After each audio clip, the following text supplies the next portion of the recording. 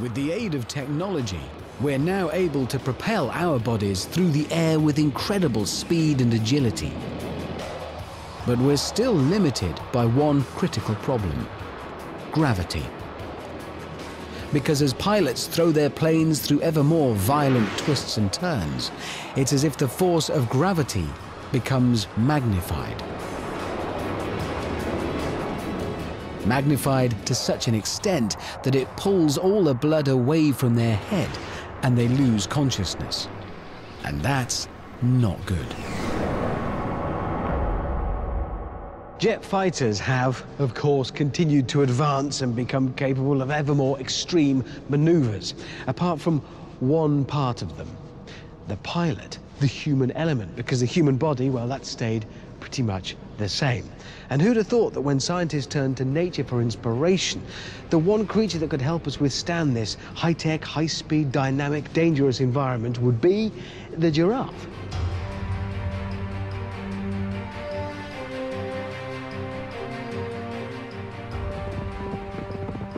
The giraffe has to be one of the most recognizable animals on Earth. There's no mistaking that distinctive long neck.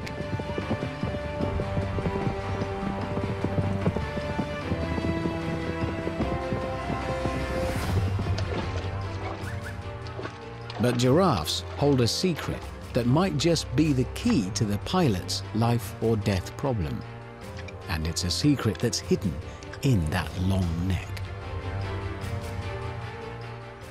Because by rights, when the giraffe lowers its head down to take a drink, the consequences should be catastrophic. There is a critical issue here: pressure, as I shall now demonstrate with this giraffe. Don't worry, it's not a real one, it's actually a model, built to roughly the scale of a small giraffe. Important thing is, this represents the heart. There's actually a pump in there. That's going to pump this, representing the blood, along these arteries, all the way up to the giraffe's head there. In other words, the same way blood works in the human body. But the giraffe's head is so high that it takes far more pressure to get it up there.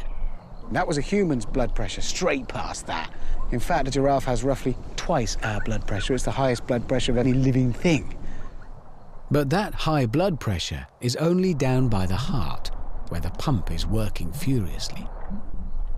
Up at the head, the pressure is much the same as ours. And that is how it stays, until it decides to lower its head to have a drink. Then everything changes. This is the right place to do this because giraffes actually do come here to drink. So let's give it a go. As I turn the handle, all that blood starts going down towards the ground, just like with the jet pilots. And straight away, watching my meter, I can see the blood pressure is rising back up again quite quickly. And now it's rising more because now the head's getting lower than the heart. And suddenly everything's changed. It's not pumping it all the way up there anymore. Gravity is helping and it's flooding down to the head. That blood pressure is going way past what it should be, and now it's into the danger zone for our giraffe, and things are looking bad. Very bad.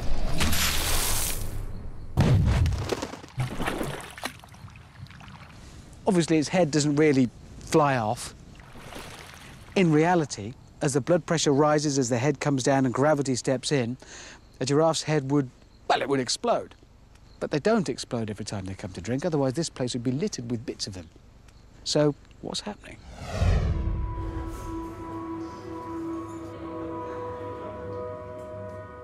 Well, there is only one way to find out. By attempting to measure the blood pressure not of a model giraffe, but of a real one.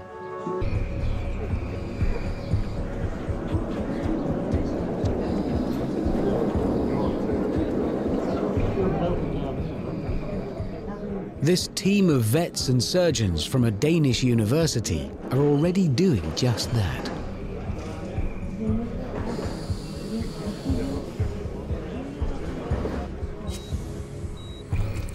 And they hope that what they find out might just help the millions of us who suffer from high blood pressure. First, they open up the neck. Inside is part of the giraffe's secret. Its arteries actually contract to cope, and valves in the neck stop the blood being dragged down by gravity. To assess just how effective this system is, the Danish team are aiming to measure the giraffe's blood flow just the same way I did on my model, by putting pressure sensors at both the head and the heart.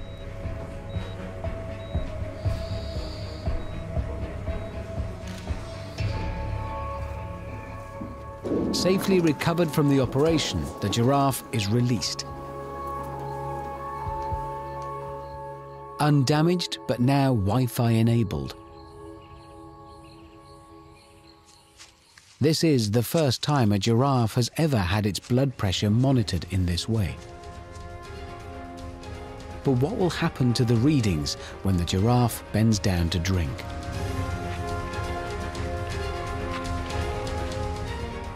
As soon as the head lowers, the giraffe's arteries constrict automatically.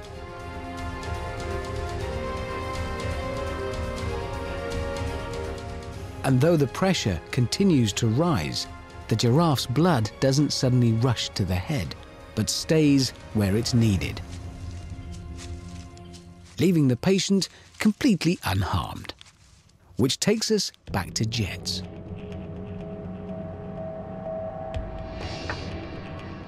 Now, don't get me wrong, I'm not suggesting for one moment that giraffes would make good fighter pilots.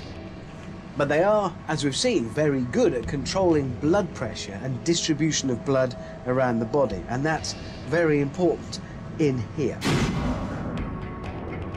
Because this capsule is designed to recreate the forces that a fighter pilot experiences whilst flying. And those forces are immense.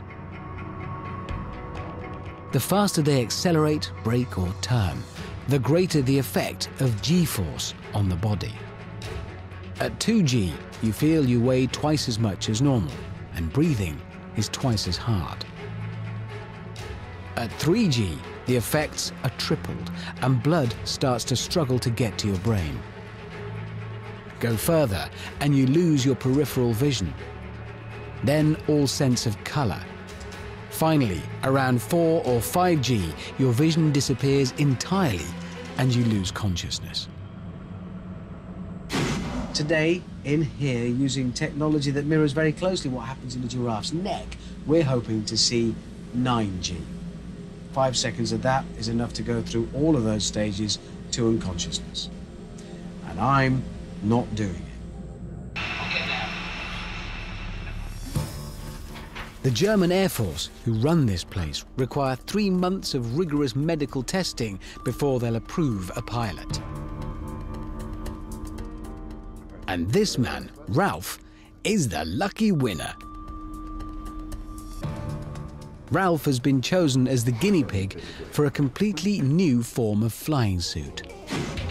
It's called the Giraffe. A series of valves and chambers stop the blood pooling by compressing the body, just like the constrictions in the giraffe's neck. And the result? Well, it looks pretty damn impressive. What? Oh, this? Yeah, you noticed. Andreas, I'll be honest. No offence, this is your invention, I know. I feel a bit silly right now. But this is the first incarnation of your giraffe suit. What have I and a giraffe got in common right now? It starts with some muscles here. There are fluid muscles to contract the fabric. If they are blown up, then we are creating a tension to compress the body. And I've actually got a little thing here I can inflate myself. Oh, I can now feel that squeezing down here. There are various pockets where air gathers. That then tensions the material, yeah? Absolutely, and it starts on the feet. And then we bring down, up the blood back to the right place, to your heart, and especially to your brain. So this would be squeezing me like a giant tube of toothpaste? That's true. It's like, how we say, the opposite milking. That's what we are doing in Switzerland. For the milk, it's more or less the same thing, but the opposite way. Luckily for our pilot, In the new version of the Giraffe suit, all those tubes and chambers are hidden discreetly away. They're now so small that a tiny amount of air should be enough to activate them and stop the blood draining from the pilot's head. But will giraffe technology be enough to stop Ralph losing consciousness?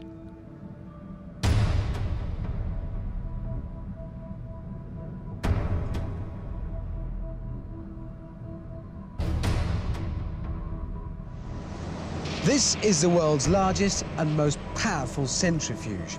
That arm is capable of spinning that capsule around this cavernous room 37 times in a minute, which works out roughly that the capsule itself is travelling at the best part of 90 miles an hour that way. But it's not that speed that's important. It's what that speed generates in this direction, G-force.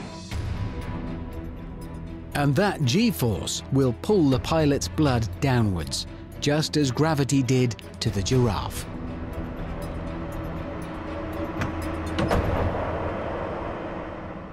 What I've been told is, Ralph, who's in the pod, is going to fly himself with the joystick, and he'll subject himself to 9G. Ralph has monitors taped all over him. So just like with the South African giraffe, they can monitor the blood pressure at both his heart and his head. Are you ready? Yes, I am. We'll be fine. I'm glad he's confident, because he is launching himself into unknown territory. 3, 2, 1, go.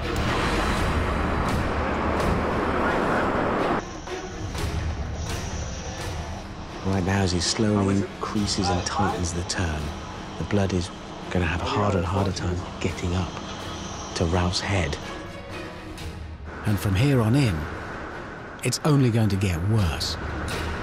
Now I'm going up, 4 Gs. A little bit more, to 5 Gs. 6. Now we have 7, 8 Gs.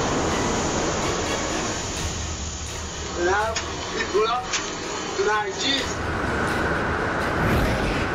9 Gs.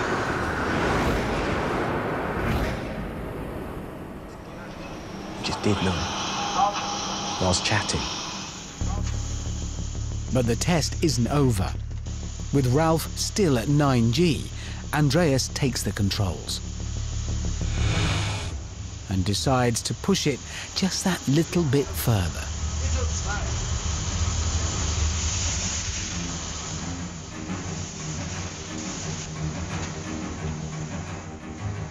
Not only is Ralph not struggling, he appears to be enjoying it.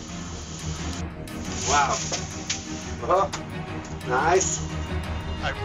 So much so that he has a little surprise for us. So now we will test if we can play correction confidence. His face might be ending up stretched over his knees, but he's managing to do a Rubik's Cube at 9G. I can't do those at 1G. Thank you. It's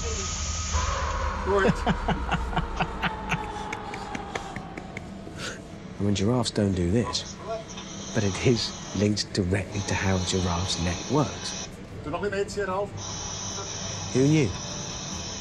Who'd have thought? If the Giraffe suit passes the rest of its testing process so convincingly, then, thanks to the giraffe, G-force might be one less thing for fighter pilots to worry about.